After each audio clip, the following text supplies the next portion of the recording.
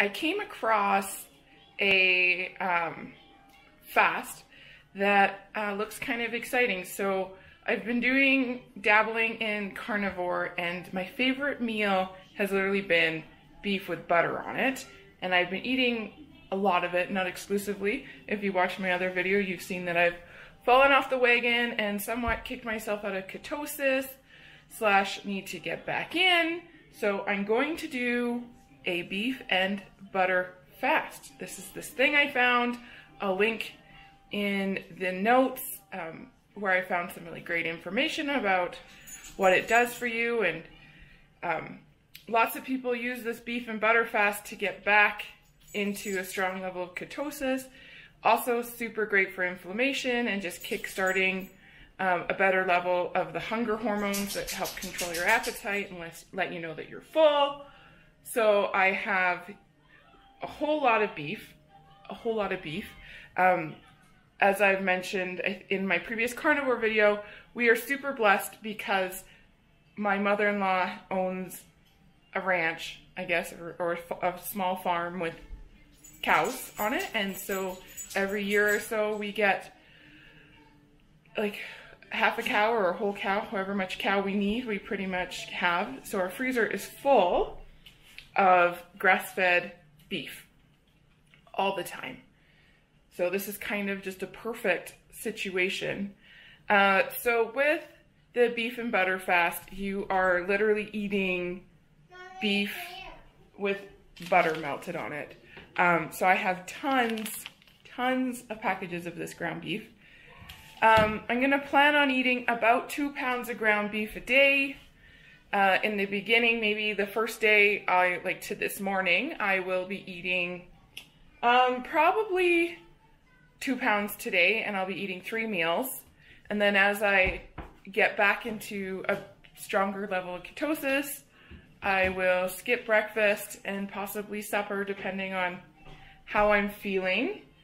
So obviously this isn't a true fast, you're just, because you are feeding your body.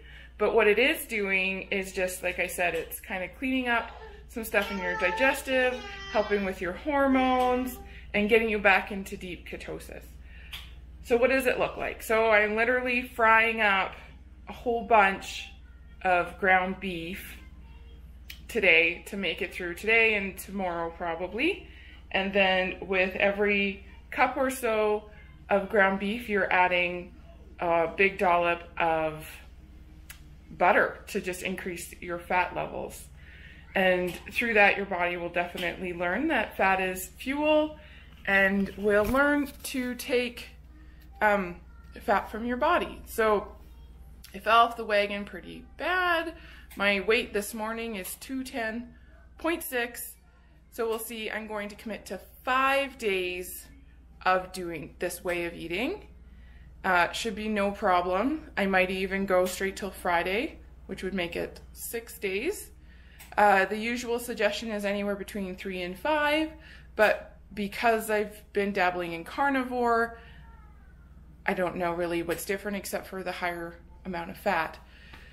And it tastes really good. Hopefully it continues to taste good after eating it 1 or 2 times a day for the next 5 days or 6 days, we'll see. But I'm really excited for the results. It's not that I've necessarily plateaued, it's because I've literally put on some inflammation weight from eating not great.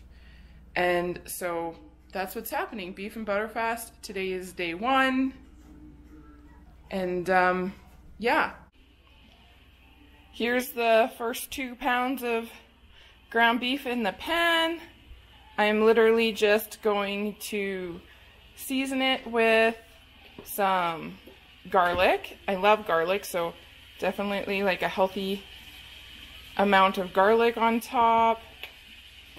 And then I use the Redmond's real salt. I just have some in the shaker, so I'm just gonna add a bunch of salt so I get my electrolytes in here. Shake it, shake it, shake it, literally. And that's it. That's all I'm going to be adding into my ground beef. And looking forward to my first meal.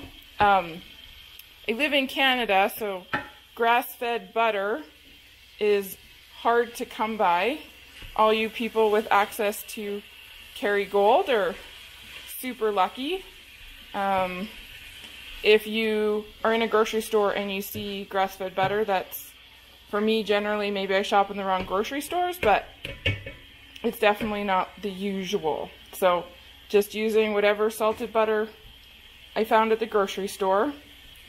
Yeah, Canada has a pretty good food system.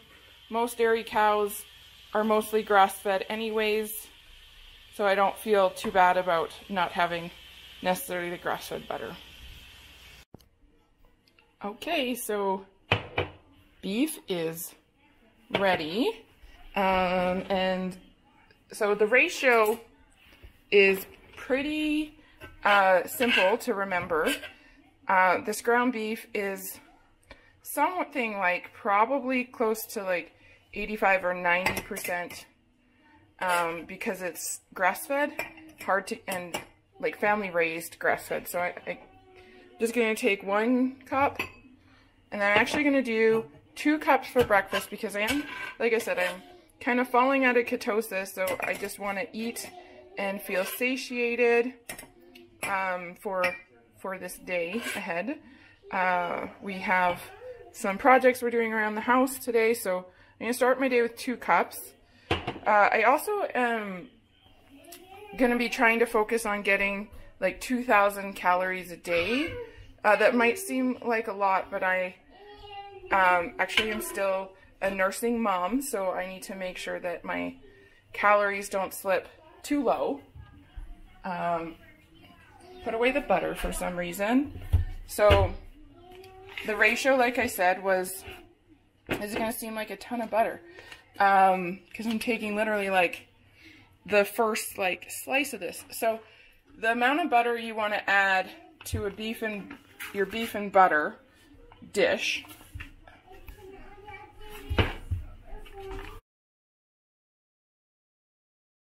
The amount of butter that you're adding to your beef and butter is a tablespoon of butter to half a cup of beef. So if I have 4 cups of beef, that would mean, no, I have 2 cups of beef, then I would need to have 4 tablespoons of butter, 15 mils in a tablespoon, which means I get literally this line that says 62 mils is pretty much right on the money. So I'm just gonna pop that giant amount of butter off the brick and drop it in here.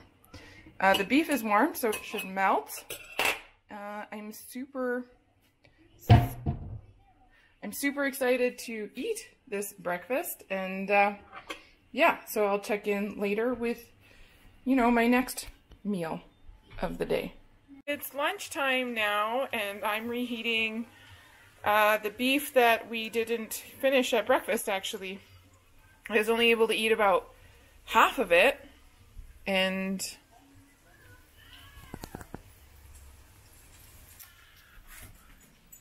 I was only able to eat about half of the beef from this morning, so lots left over. Not feeling necessarily super hungry, but I need to make sure I get my calories in, so yeah, I'm gonna eat what I can and not eat like more than my body's like willing to eat, but hopefully I can get through most of it. Tonight we are going over to my mother-in-law's for supper, and I'm going to eat chicken and butter because she's going to have chicken there, and I'll just add butter to that. So obviously the beef and butter fast is mostly beef, but I think as long as you're eating a lean meat with butter, it's fine. I've seen a few people switch up the meat protein a little bit. I don't have any reaction to chicken any different than I would with beef, so yeah, protein, lots of fat. I'm gonna call it still beef and butter.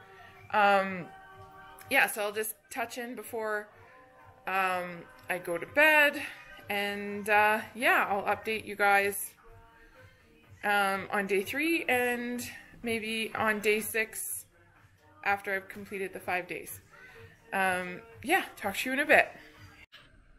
So I'm sitting here editing the beef and butter video, and I said that I would check in after, and I didn't. So I ended up actually still eating a lot of beef. My mother-in-law made a roast for us, so I had a roast, and then she also made pork roast. Totally love how she's embracing my carnivore journey. Pretty awesome. So I had some pork, a little bit of chicken, and a lot of the beef roast. It was delicious. I'm going to have to get the recipe from her.